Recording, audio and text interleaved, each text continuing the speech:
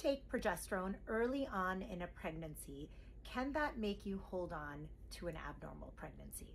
This is Dr. Prathi Sharma, double board certified OBGYN and REI. We often give progesterone to pregnant patients with a history of repetitive miscarriage or those who may have a luteal phase defect, which means short menstrual cycles. Progesterone helps give additional hormones to support the early pregnancy before the placenta takes over. If there is a genetically abnormal pregnancy and the body potentially is trying to miscarry that pregnancy because it knows it's abnormal, yes, progesterone could potentially delay a spontaneous miscarriage.